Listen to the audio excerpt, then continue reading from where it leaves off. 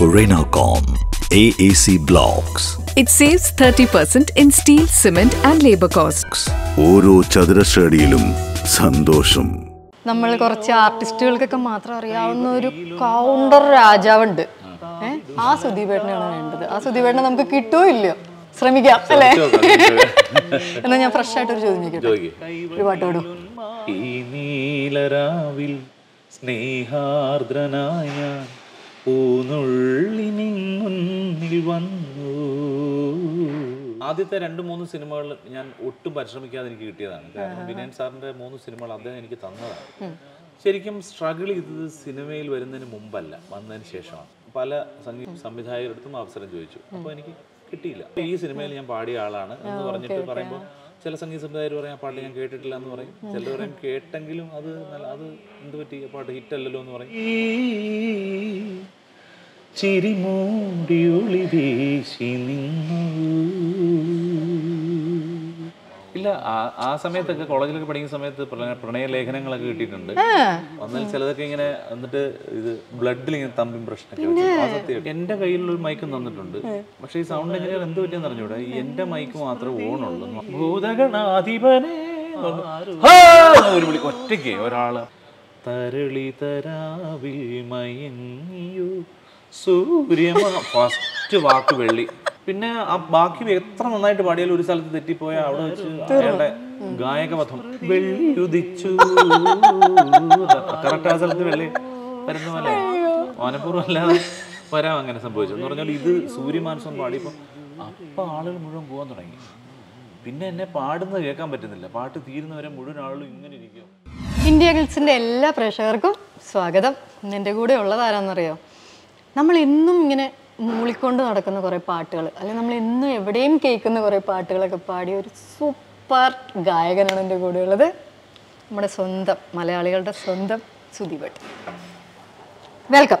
നമസ്കാരം. കുറെ നാളായി സുദീപേട്ടനെ ഇങ്ങനെ ഒന്ന് മുന്നിൽ കിട്ടണം എന്ന് ആഗ്രഹിച്ചിട്ട് അല്ലേ?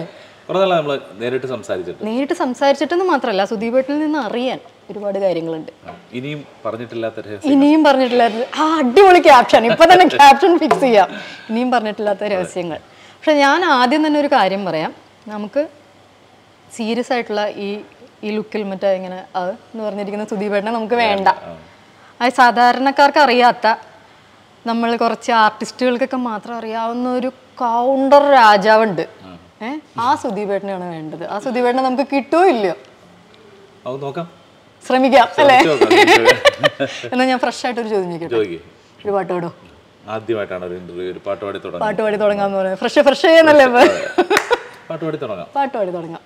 ഈ നീലരാവിൽ സ്നേഹാർദ്രനായ പൂനുള്ളി മുന്നിൽ വന്നു.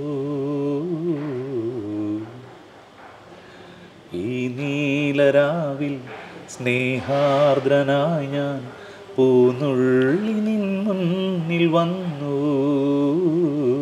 മണവാട്ടിയായി നീ മലർമാല ചാർത്തി തേൻ ചോരും മോഹങ്ങളായി. ചിരിമൂടി ഒളി വീശി നിന്നു.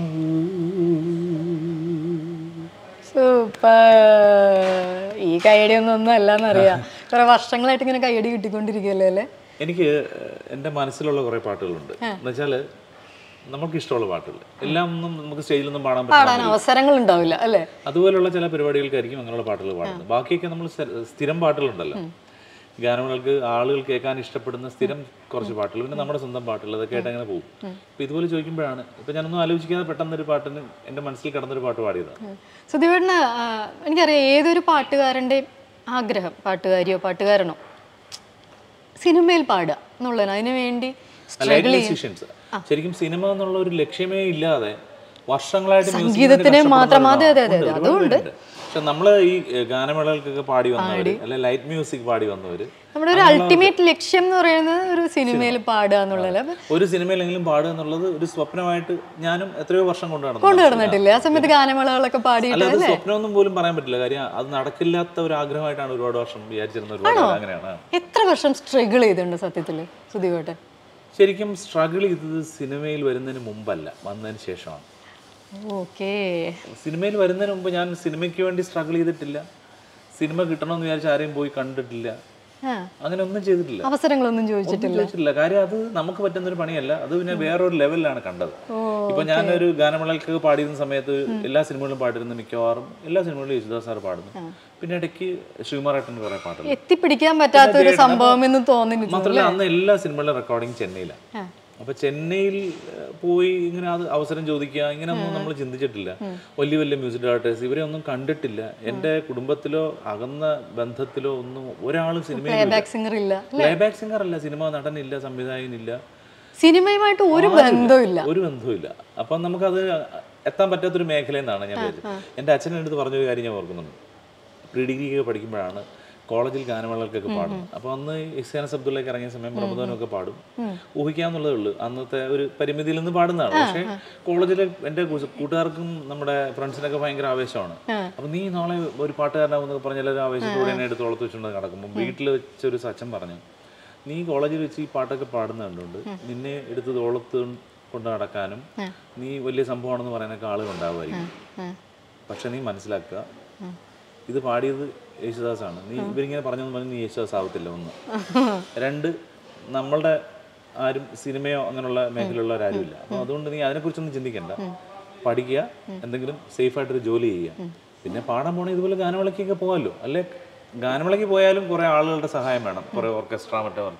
അതിന് പകരം കച്ചേരി കർണാട്ടിക് നീ പഠിക്കുന്നുണ്ടല്ലോ, കർണാട്ടിക് കൺസേർട്ട് നടത്തി സ്വന്തമായിട്ട് ജീവിക്കാമല്ലോ എന്നുള്ളതല്ലാതെ സിനിമ എന്നുള്ളത് എൻ്റെ വീട്ടിലാരുടെയും സ്വപ്നത്തിലില്ല, എൻ്റെ ഇല്ല, സുദീപേട്ടന്റെ സ്വപ്നത്തിലും ഇല്ല, ആ സമയത്തില്ല, സത്യമാണ് ഇല്ല. പിന്നെ അത്യാഗ്രഹം തോന്നിയത് എപ്പോഴാന്ന് വെച്ചാൽ നാടകങ്ങൾക്ക് പാടാൻ അവസരം കിട്ടി തുടങ്ങി. ഒരു 93-ലൊക്കെ എൻ്റെ ഗുരുവായിരുന്ന കലൂർ ബാലൻ സാറിന്റെ നാടകങ്ങൾക്കൊക്കെ. അപ്പോൾ പ്രൊഫഷണൽ ഡ്രാമയിൽ പാടുമ്പോൾ ചില നാടകങ്ങൾ കാണാൻ പോകും.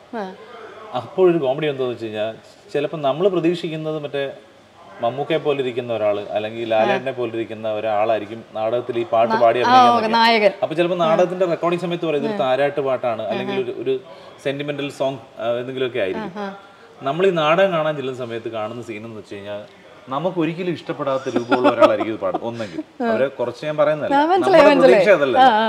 പിന്നെ ചിലപ്പോൾ ബാലെ കാണാൻ പോകുമ്പോഴത്തേക്ക് ചിലപ്പോൾ ബാലയൊക്കെ പാടിയിട്ട് പോകുമ്പോൾ അതിലൊക്കെ ചില അതുപോലുള്ള രൂപത്തിലൊക്കെ ഉള്ള ഇപ്പം മറ്റേ നമ്മുടെ ബാഹുബലിയിലെ കാലയേനെ പോലെ ഇരിക്കുന്ന ചില ആളുകളൊക്കെ എന്റെ ശബ്ദത്തിൽ പാടി അഭിനയിക്കുന്നു. അങ്ങനെ പാടുന്നൊക്കെ കാണുമ്പോഴത്തേക്ക് ഞാൻ ആലോചിച്ചു, നമ്മുടെ ശബ്ദവും ഇതുമായിട്ട് ചേരുന്നില്ലല്ലോ എന്നൊക്കെ തോന്നി. എല്ലാവരുടെയും ആഗ്രഹം എന്താണ്, മോഹൻലാൽ അല്ലെ മമ്മൂട്ടിയുടെ, അത് പിന്നെ നടക്കൂല. എന്നാൽ വേറെ ആരുടെയെങ്കിലും ഒക്കെ എന്തെങ്കിലും ചെറിയ സിനിമകളെങ്കിലും, അതും അല്ല ഞാൻ ചിന്തിച്ച ആ സമയത്ത് കോറസ് സിനിമകൾക്കൊക്കെ കോറസൊക്കെ, അതായത് ആ സമയത്താണ് കേരളത്തിലേക്ക് സിനിമകളുടെ റെക്കോർഡിംഗ് വന്നു തുടങ്ങിയത്. എറണാകുളത്ത് റിയാൻ സ്റ്റുഡിയോ ഒക്കെ വന്ന് അവിടെ ഇങ്ങനെ ചില സിനിമകളുടെ റെക്കോർഡിംഗ് ഒക്കെ നടക്കുന്നു. അങ്ങനെയൊക്കെ പറഞ്ഞു കേട്ടപ്പോൾ ഞാൻ ആലോചിച്ചു, എപ്പോഴെങ്കിലും ഏതെങ്കിലും സിനിമയുടെ കോറസിൽ ഒരു 5-6 പേരുണ്ടാവുമല്ലോ എന്തായാലും, അപ്പോൾ ഏതെങ്കിലും ഒരു കോറസിന് പാടാൻ അവസരം കിട്ടിയേക്കും. അത് മാത്രമായിരുന്നു എൻ്റെ ഒരു ആഗ്രഹം. സത്യം. ആ സുദീപേട്ടൻ ഇന്ന് ഇവിടെ വന്നിങ്ങനെ ഇരിക്കുമ്പോ എന്താ സുദീപേട്ടൻ ഒരു ഫീല്? അതായത് സ്വപ്നം കണ്ടതിൽ അപ്പുറം ഇപ്പൊ ദൈവം തന്നു കഴിഞ്ഞു. സംശയമില്ല, അത് അഭിമാനമുണ്ട്, ഒരുപാട് അഭിമാനമുണ്ട്, സന്തോഷമുണ്ട്. കാര്യം എന്താ വെച്ചാൽ നമ്മള് സംഗീതത്തിൽ തന്നെ മുന്നോട്ട് പോകണം എന്ന് തീരുമാനിക്കുന്ന ഒരു സന്ദർഭം ഉണ്ടല്ലോ, ഇതാണ് നമ്മുടെ പ്രൊഫഷൻ, ഇതാണ് എന്റെ പ്രൊഫഷൻ തീരുമാനിക്കുന്ന ഒരു സന്ദർഭം ഉണ്ടല്ലോ. ആ സന്ദർഭമൊക്കെ എത്തിയപ്പോഴേക്കും എനിക്ക് എൻ്റെ കോൺഫിഡൻസ് എന്നതിനേക്കാൾ കൂടുതലായിട്ട് എൻ്റെ ഗുരുക്കന്മാർ തന്ന കോൺഫിഡൻസ് ആയിരുന്നു. അപ്പോൾ എൻ്റെ അധ്യാപകരായിട്ടുള്ളവർ എന്നോട് പറയുന്നു, നിന്റെ വഴി ഇത് തന്നെയാണെന്ന് അവർ പറയുന്നു. അപ്പോൾ ഞാൻ ഗാനമേളയ്ക്ക് ഒരുപാട് പാടിയിരുന്നപ്പോൾ കലൂർ ബാലൻ സാർ അച്ഛനടുത്ത് പറഞ്ഞു, അവനോട് ഇനി ഗാനമേളയ്ക്ക് അധികം പോകണ്ടെന്ന് പറയും. കാര്യം അവൻ്റെ ശബ്ദം കുറച്ചുകൂടെ റെക്കോർഡിങ്ങിനൊക്കെ പാടുമ്പോൾ ചില ദിവസം ഗാനമേള കഴിഞ്ഞ് ഒന്ന് പാടുമ്പോൾ അത്രയും കൺട്രോൾ ആയിരിക്കില്ല. അപ്പോൾ അതുകൊണ്ട് ഗാനമേളയ്ക്ക് പോകണ്ടെന്നൊക്കെ പറഞ്ഞു. അന്ന് എനിക്ക് അതിൻ്റെ അർത്ഥം അത്ര മനസ്സിലായില്ല. പക്ഷെ പിന്നെ എനിക്ക് മനസ്സിലായി. അപ്പോൾ ഗാനമേളകൾ കുറയ്ക്കണം, റെക്കോർഡിങ്ങിൽ ശ്രദ്ധിക്കണം, അവൻ വിചാരിച്ചാൽ കുറച്ച് ശ്രദ്ധിച്ച് നിന്നാൽ വരാം എന്നൊക്കെ പറഞ്ഞു. ദേവരാജ മാസ്റ്ററുടെ അടുത്ത് എത്തിയപ്പോൾ അദ്ദേഹം പറഞ്ഞു, നീ പരിശ്രമിച്ചാൽ നിനക്ക് നല്ലൊരു പാട്ടുകാരനായി തീരാമെന്ന് പറഞ്ഞ ഒരു കോൺഫിഡൻസ് എനിക്ക് അങ്ങനെ തന്നതോടുകൂടിയാണ്.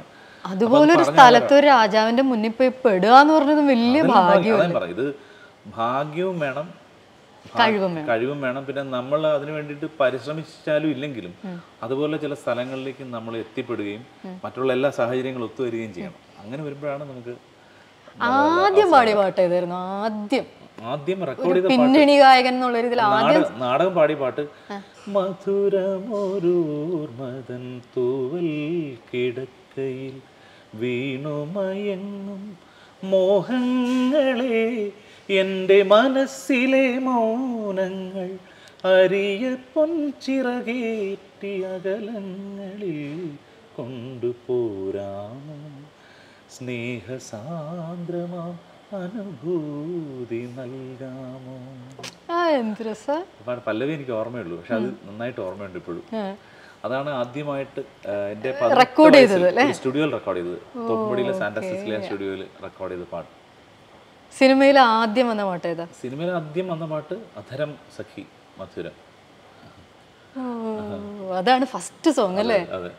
അപ്പൊ അത് സിനിമ സഖി മധുരം നീയേകിടാമോ മിഴിയാ കടൽ തിരയിൽ ഞാൻ നീന്തി വന്നു. ഹിറ്റ് പാട്ടായിരുന്നു. അതെ, അത് ആദ്യത്തെ പാട്ട് തന്നെ ഹിറ്റ് ആവുക, പിന്നെ സ്റ്റേജുകളിൽ നിന്ന് സ്റ്റേജുകളിലേക്ക്, സ്റ്റുഡിയോകളിൽ നിന്ന് സ്റ്റുഡിയോകളിലേക്ക്, അങ്ങനെയൊക്കെ ആയിരുന്നല്ലോ സ്വപ്നം?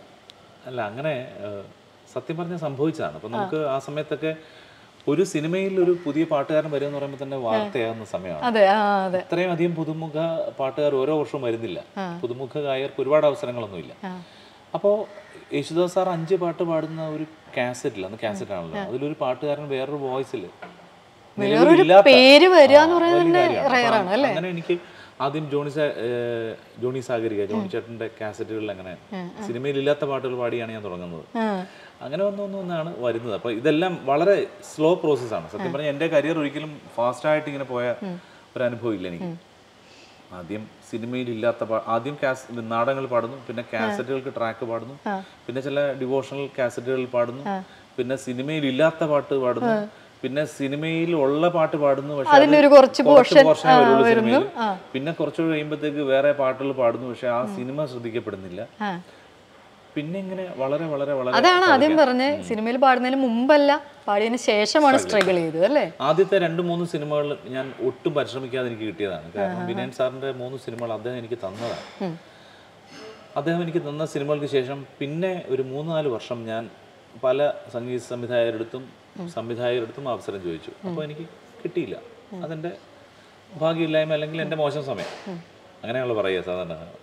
അത് കഴിഞ്ഞിട്ട് അവസരം ചോദിച്ചു, പിന്നെ എത്രയോ പേരെടുത്ത് അവസരം ചോദിച്ചിട്ടുണ്ട് ആ സമയത്ത്. അതിനു മുമ്പ് പറ്റില്ല. കാര്യം നമ്മൾ എന്ത് ബാനറിലാണ് പറയുന്നത്.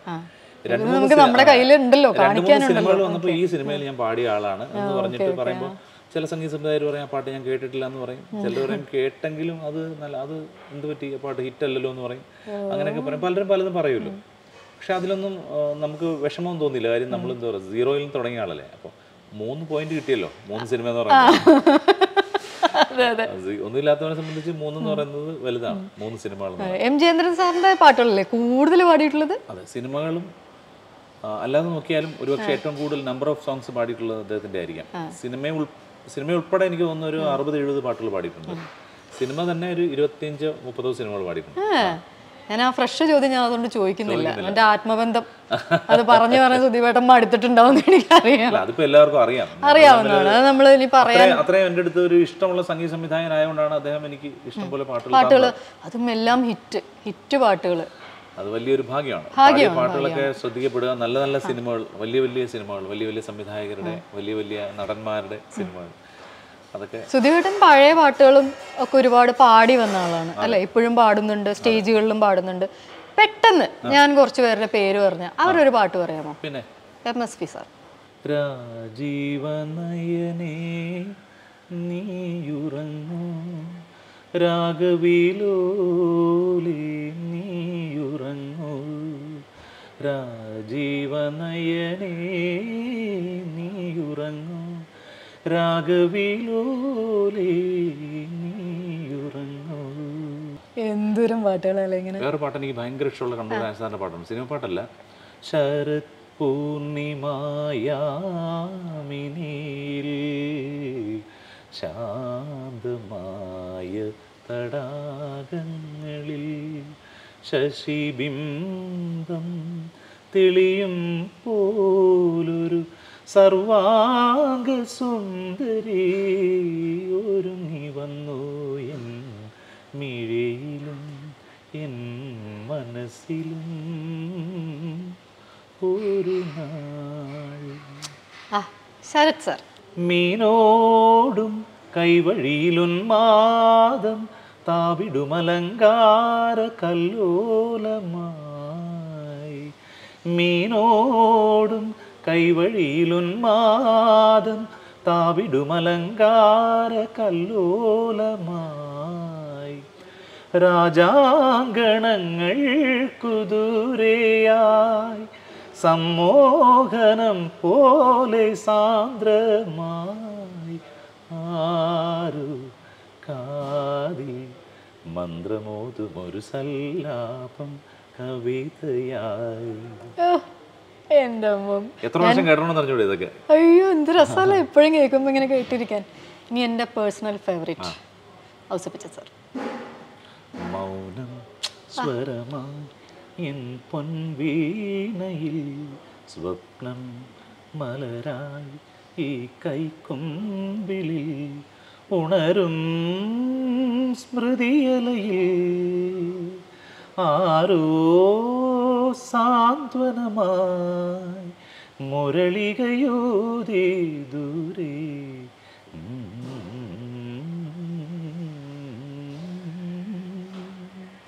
സൂപ്പർ. ഒരു ഗുരുദക്ഷിണ ആർക്കായിരിക്കും? സീമന്തിനി നിന്റെ ചൊടികളിലാരുടെ പ്രേമമൃദു സ്മേരത്തിൻ സിന്ദൂരം ആരുടെ കൈ നഖേന്ദു മരീചികളിൽ കുളിച്ചാകെ തളിർത്തു നിൻ കൗമാരം സീമന്തിനി. ഈ പാട്ടുകളൊക്കെ എന്തൊരും പാട്ടുകൾ. ഇതിൻ്റെയൊക്കെ ഇടയിൽ ഈ ഗാനമേളകൾ, അതിനിടയിൽ സിനിമയിലേക്ക് വരുന്നു, അതിനിടയിലൊക്കെ ഒരു കുഞ്ഞു പ്രണയത്തിലൊക്കെ ആണോ? അങ്ങനായിരുന്നു. കോളേജിലൊക്കെ പഠിക്കുന്ന കാലം മുതലേ പാട്ട് പാടുന്ന ഒരാളെന്ന് പറയുമ്പോൾ അല്ല ഒരു ഒരു സിംഗർ എന്നുള്ള രീതിയിൽ ഭയങ്കര ഫാൻസ് ആയിരുന്നിരിക്കുമല്ലോ അല്ലേ? പ്രയോജനം ഉണ്ടായിട്ടില്ല. ഇല്ല, ആ സമയത്തൊക്കെ കോളേജിലൊക്കെ പഠിക്കുന്ന സമയത്ത് പ്രണയ ലേഖനങ്ങളൊക്കെ കിട്ടിയിട്ടുണ്ട്. പാട്ട് കേട്ട് ഓർത്തിരിക്കുന്ന ഒരു ലേഖനം എന്തായിരിക്കും? എനിക്ക് ഏതോ ഒരു കോളേജിൽ ഒരു ഗാനമേള കഴിഞ്ഞ് വന്നപ്പോൾ ഒരു പെൺകുട്ടി അന്ന് ഇംഗ്ലണ്ട് വേറെ കോളേജിൽ സ്വന്തം കോളേജിൽ നിന്നും ഉണ്ടായിരുന്നു. അത് പക്ഷെ അങ്ങനെ എടുത്തൊന്നും എഴുതേണ്ട ആവശ്യമില്ല, എന്നും കാണുന്നവരുടെ എഴുതേണ്ട കാര്യമില്ല.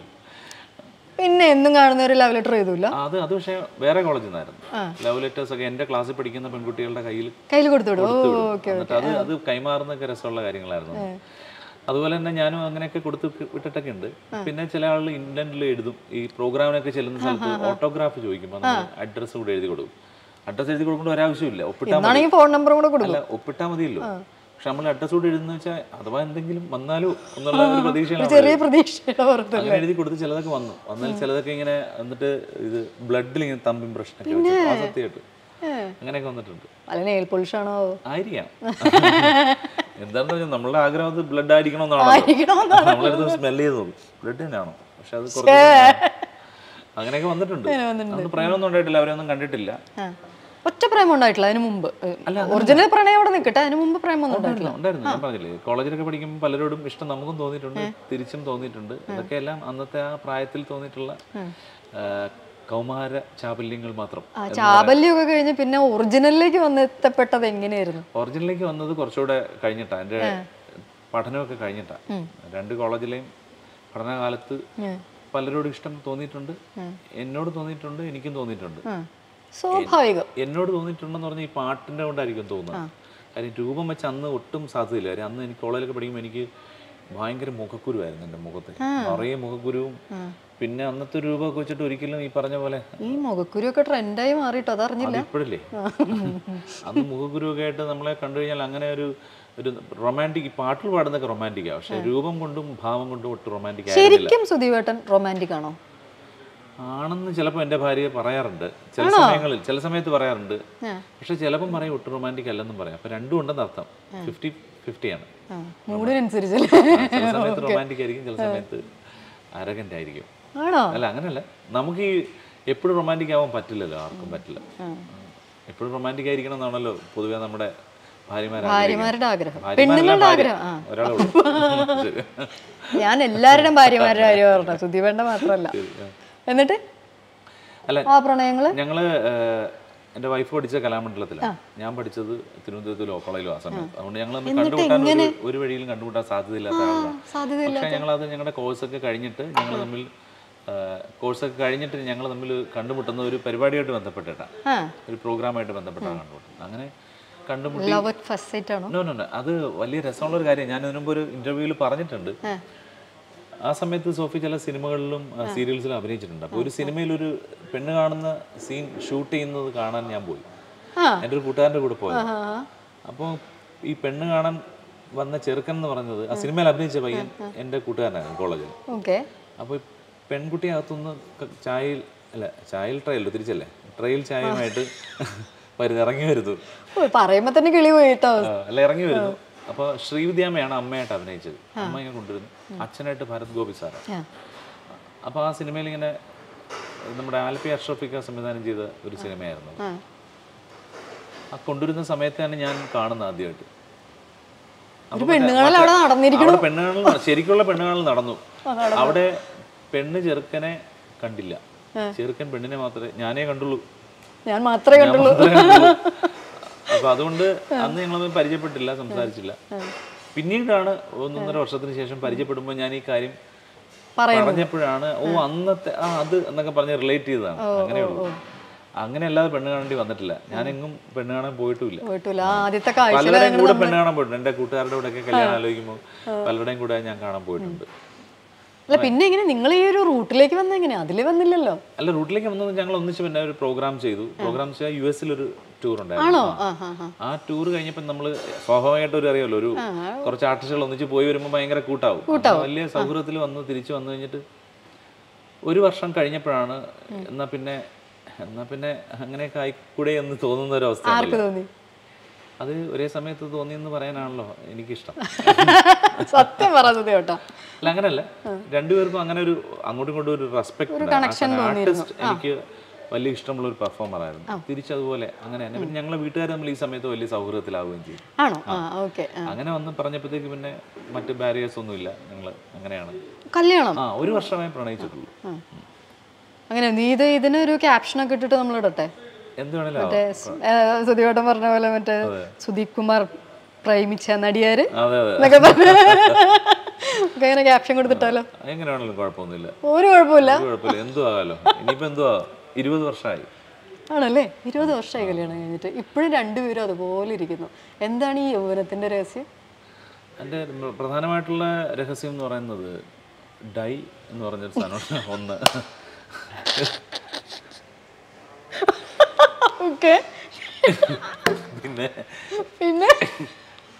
പിന്നെന്ന് വെച്ചാല് വൈഫിനെ സംബന്ധിച്ചിടത്തോളം ഓരോ കാര്യങ്ങൾ എല്ലാവരും കണ്ടുപിടിച്ചതുകൊണ്ട് അതന്നെ നമ്മളിപ്പോ നമ്മുടെ ചെറുപ്പത്തെയാണ് നമ്മൾ ഇമിറ്റേറ്റ് ചെയ്യുന്നത്.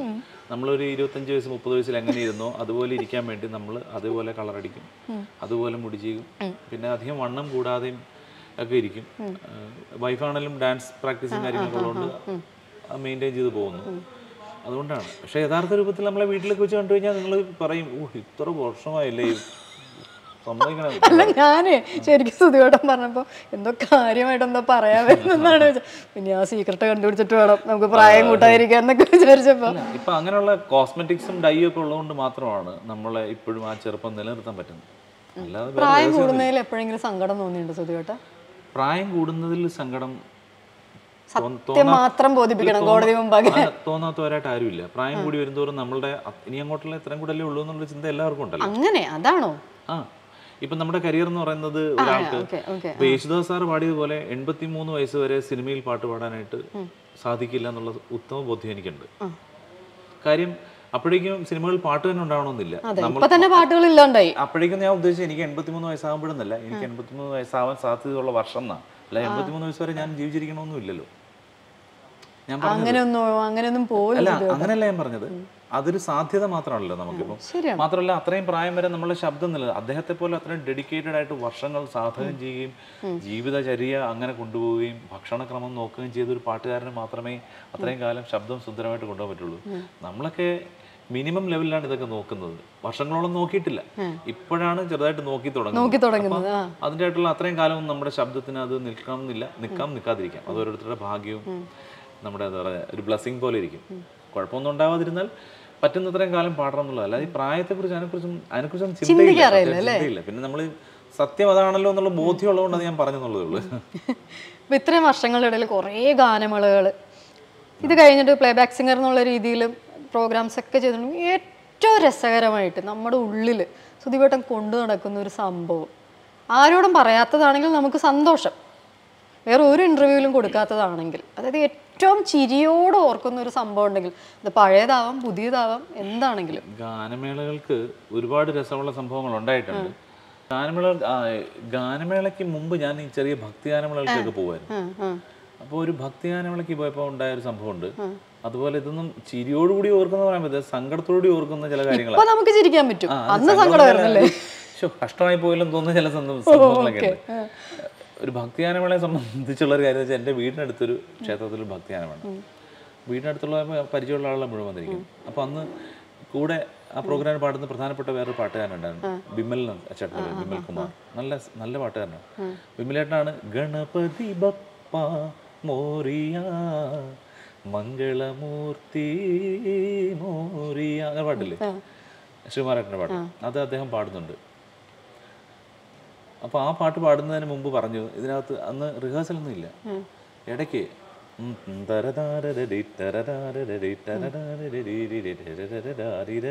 എന്ന് പറഞ്ഞ് വിളിക്കും. അപ്പം എല്ലാവരും കൂടി ബോംബെയിലെ ഒരു ഫെസ്റ്റിവലാണല്ലോ സിനിമയിൽ, വിളിക്കണമല്ലോ, വിളിക്കണം എല്ലാവരും കൂടെ. അപ്പോൾ അതിൽ ഓർക്കസ്ട്രക്കാരെല്ലാവരോടും പറഞ്ഞു, എന്നോടും പറഞ്ഞു. അപ്പോൾ എല്ലാവരുടെയും കയ്യിൽ ഓർക്കസ്ട്രക്കാരുടെയിലൊക്കെ മൈക്കൊക്കെ കോറസിൻ്റെ ഒക്കെ ഉണ്ട്. എൻ്റെ കയ്യിലൊരു മൈക്കും തന്നിട്ടുണ്ട്. പക്ഷേ ഈ സൗണ്ട് എഞ്ചിനീയർ എന്ത് പറ്റിയെന്ന് അറിഞ്ഞൂടെ, എൻ്റെ മൈക്ക് മാത്രമേ ഓണുള്ളൂ എന്ന് മാത്രമല്ല ഇതിന് പാടിയ പാട്ടുകാരനൊക്കെ വോളിയം കൂടില്ല. അപ്പോൾ ഒറ്റയ്ക്ക് ഒരാൾ മൈക്കിൽ കൂടെ പോകുന്ന സീന് നടന്നത്, ഒരാൾ വളരെ സുഖമായിട്ട് പാടിക്കൊണ്ടിരിക്കുന്നതിനിടയ്ക്ക് വെച്ചൊരു ഭയങ്കര ശബ്ദത്തിലുള്ള ഒരു ആർത്തനാദം അല്ലെങ്കിൽ അലമുറ എന്നൊക്കെ പറഞ്ഞുള്ള ഒരാൾ കൂവുന്നൊരു ശബ്ദം. എനിക്ക് പിന്നെ ആളുകളുടെ മുഖത്തോട് നോക്കാൻ ഞാൻ പിന്നെ കുനിഞ്ഞിരിക്കുക പരിപാടി തീരുന്നതാണ്. കൂടെ നിന്നാണ് പാടി, അടുത്ത് നിന്നോണ്ടാ സെന്റർ നിന്നോണ്ട് ഒരാൾ ഒച്ചത്തിൽ കൂവുന്ന സീനെ. അതുപോലെയുള്ള ചില സംഭവങ്ങൾ ഉണ്ടായിട്ടുണ്ട്. അത് ഞാൻ എപ്പോഴും ഓർക്കും. അദ്ദേഹത്തെ ഈ കഴിഞ്ഞ ദിവസം കൂടി പാടിക്കേൽപ്പിക്കാൻ പറ്റും. ഭൂതഗണാധിപനെ ഒരു വിളി ഒറ്റയ്ക്ക് ഒരാൾ. അപ്പോൾ ഇത് ആളുകൾ കംപ്ലീറ്റ് കൺഫ്യൂഷൻ ആയി. ഒന്നാമത് പാട്ട് ഇറങ്ങിയതുള്ളൂ, ഇങ്ങനെ ഉള്ളതാണോ അതോ ഈ പുള്ളിക്ക് എന്തെങ്കിലും വട്ടായതാണോ, കരിതാര കേട്ടിട്ടില്ല ആളുകൾ ഈ പാട്ട് ആ സമയത്തെ. അങ്ങനെ ഇപ്പൊ ഒരു കാര്യമുണ്ട്, ഇപ്പം പാട്ടുകളൊക്കെ എന്ന് പറഞ്ഞാൽ നമുക്ക് നമ്മുടെ സ്വാതന്ത്ര്യത്തിനൊക്കെ പാടുന്നൊരു കാലമായിട്ട്. മുമ്പെന്ന് പറഞ്ഞാൽ ഗാനമേളകൾക്ക് എന്ന് പറഞ്ഞാൽ ഈ ഒരു വള്ളി പുള്ളി തെറ്റാതെ ഇടയ്ക്ക് ഒരു ചുമയുണ്ടെങ്കിൽ ആ ചുമ വരെ, ഇപ്പം ആന്തോളനം പാടുമ്പം കുട്ടി നിർത്തി പാടൂ എന്നാലേ ഭാവം വരും, അതൊക്കെ പറയണം. അതായി എന്നാലേ കഴിഞ്ഞ കുട്ടി നിർത്തി പാടൂ പറയുന്നത് ആ സിനിമയിൽ എങ്ങനെ പറഞ്ഞു അതുപോലെ പറയണം. അല്ല നമ്മുടെ സൗകര്യത്തിന് പറഞ്ഞാൽ ജനങ്ങൾ പോവും. അങ്ങനെയുള്ള ഒരു ഗാനമേള എന്ന് പറഞ്ഞു കഴിഞ്ഞാൽ ഈ കറക്റ്റ് അതുപോലെ വേണമെന്ന് ആഗ്രഹിക്കുന്ന ഒരു സമയം ഉണ്ടായിരുന്നു. ആ സമയത്താണ് നമ്മളൊക്കെ ഗാനമേളയ്ക്ക് പോയി തുടങ്ങുന്നത്. പിന്നെ അതുകൊണ്ട് ഇങ്ങനെ ശ്രദ്ധിച്ചിരിക്കും. എവിടെയെങ്കിലും തുടങ്ങുമ്പോഴേ ഇത് ഗാനമേള കേൾക്കാൻ വരുന്നത് തന്നെ ആസ്വദിക്കാനല്ല, എവിടെ തെറ്റുന്നു എന്ന് നോക്കാനായിട്ടാണ് ആള് വന്നിരിക്കുന്നത് മുന്നിൽ. അപ്പം പോയേക്കും കാര്യം. പിന്നെ ആ ബാക്കി എത്ര നന്നായിട്ട് പാടിയാലും ഒരു സ്ഥലത്ത് തെറ്റിപ്പോയാൽ അവിടെ വെച്ച് അയാളുടെ ഗായകവധം കഥകളി ചേട്ടന്റെ അവസ്ഥ എന്തായിരുന്നു? പുള്ളി പേടിച്ചു പോയി. കാര്യം അടുത്തുനിന്ന് ഒരാളെ അപ്രതീക്ഷിതമായിട്ടെ. ഇതുപോലെ ഒരു ഗാനമേളയ്ക്ക് ഞാൻ പോയപ്പോൾ, ഇത് എൻ്റെ അമ്മയുടെ വീടിനടുത്തൊരു ക്ഷേത്രത്തിൽ ഗാനമേള. അന്നൊരു പ്രൊഫഷണൽ ട്രൂപ്പിലൊക്കെ പാടി തുടങ്ങിയിട്ടേ ഉള്ളൂ. എനിക്ക് 17 വയസ്സൊക്കെ ഉള്ളൂ. അപ്പോൾ വലിയൊരു ട്രൂപ്പിന് പരിപാടി, ഞാൻ ജൂനിയർ സിംഗറാണ് എങ്കിലും എനിക്ക് 2 നല്ല പാട്ടുകളുണ്ട്. അപ്പോൾ എല്ലാവരും വന്നു. എൻ്റെ അമ്മയ്ക്ക് 5 ബ്രദേഴ്സ് ഉണ്ട്. അവരുടെ അമ്മായിമാര്, മക്കള്, അമ്മുമ്മ എല്ലാവരും വന്ന് പ്രോഗ്രാം കാണാൻ വന്നിരിക്കുക. കാര്യം കൊച്ചുമകൻ ആദ്യമായിട്ടൊരു വലിയ പ്രോഗ്രാം. അപ്പൊ ഫസ്റ്റ് തരളിതരാവിൽ മയങ്ങിയോ സൂര്യമാനസം വഴിയറിയാതെ വിതുമ്പിയോ സ്നേഹനൊമ്പരം കേൾക്കാനാണ് വന്നിരിക്കുന്നത്. തരളിതരാവിൽ മയങ്ങിയോ സൂര്യമാ ഫസ്റ്റ് വാക്ക് വെള്ളി, ഫസ്റ്റ് വേർഡ് വെള്ളി എന്ന് മാത്രമല്ല. ഇപ്പൊ ഇങ്ങനെ വരുത്തുക എന്ന് പറഞ്ഞാൽ നിസ്സാര കാര്യമല്ലോ കേട്ടോ, കറക്റ്റ് ആയിട്ട്. അത് അർത്ഥം അറിഞ്ഞ് പാടണമെന്ന് പറയില്ലേ, മറ്റേ പാട്ടിലുണ്ടല്ലോ അതുപോലെ, നമ്മുടെ ഒരു പാട്ടുണ്ടല്ലോ, വെള്ളി ഉദിച്ചു, കറക്റ്റ് ആ സ്ഥലത്ത് വെള്ളി വരുന്ന പോലെ. മനഃപൂർവ്വം അല്ലാതെ വരാം അങ്ങനെ സംഭവിച്ചു എന്ന് പറഞ്ഞാൽ. ഇത് സൂര്യമാനസം പാടിയപ്പോൾ അപ്പം ആളുകൾ മുഴുവൻ പോകാൻ തുടങ്ങി. പിന്നെ എന്നെ പാടുന്നത് കേൾക്കാൻ പറ്റുന്നില്ല, പാട്ട് തീരുന്നവരെ മുഴുവൻ ആളുകളും ഇങ്ങനെ ഇരിക്കുക മുന്നിൽ. അഞ്ചമ്മമാരും എല്ലാവരും, അവർക്കൊന്നും ചെയ്യാൻ പറ്റുന്നില്ലല്ലോ. അപ്പൊ എനിക്കറിയാം സ്വപ്നം കണ്ടതിൽ കൂടുതൽ ദൈവം തന്നു, ഇനി അങ്ങോട്ടും വിചാരിക്കാത്ത കാര്യങ്ങളൊക്കെ. വേറെ വെച്ചാൽ ഞാൻ വളരെ കുറച്ച് സ്വപ്നം കാണുന്ന ആളാണ്. വളരെ കുറച്ചെന്ന് പറഞ്ഞു കഴിഞ്ഞാൽ കിടന്നാൽ എപ്പോൾ ഉറങ്ങും, 100 വരെ എണ്ണുന്നതിനും ഉറങ്ങിപ്പോവും. അപ്പം രാവിലെ എനിക്കിതിനിടയ്ക്ക് സ്വപ്നം കാണാൻ പറ്റാറില്ല പലപ്പോഴും. എൻ്റെ ഭാര്യയാണെങ്കിൽ ഒരുപാട് സ്വപ്നം കാണും.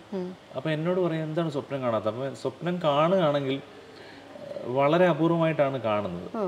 അപ്പോൾ അത് ജീവിതത്തിലും അങ്ങനെ തന്നെയാണ് എന്നെ സംബന്ധിച്ച്. എനിക്ക് അങ്ങോട്ട് വലിയ സ്വപ്നങ്ങളൊന്നുമില്ല, ആഗ്രഹങ്ങളില്ലാത്ത മനുഷ്യരില്ല. എനിക്കും ആഗ്രഹങ്ങളൊക്കെ ഉണ്ട്, പക്ഷെ ആ ആഗ്രഹങ്ങളൊക്കെ മനസ്സിൽ വെച്ചുകൊണ്ട് നടക്കാനാണ് ഇഷ്ടം. ആ ആഗ്രഹങ്ങൾ കുറേയൊക്കെ സാധിക്കുമായിരിക്കും, കുറേയൊക്കെ സാധിക്കില്ലായിരിക്കും, അതൊരു വിഷയമല്ല. ഞാനിപ്പോൾ സന്തോഷത്തോടും സംതൃപ്തിയോടും വളരെ എല്ലാവരോടും നല്ല രീതിയിൽ പോകണം എന്നുള്ള ഒരു ആഗ്രഹത്തോടും കൂടിയാണ് പോകുന്നത്. അത് മതി, അത് മതി നമുക്ക് എല്ലാവർക്കും. Thank you so much. Orenacom AAC Blocks. It saves 30% in steel, cement and labor costs. ഓരോ ചതുരശ്ര അടിയിലും സന്തോഷം.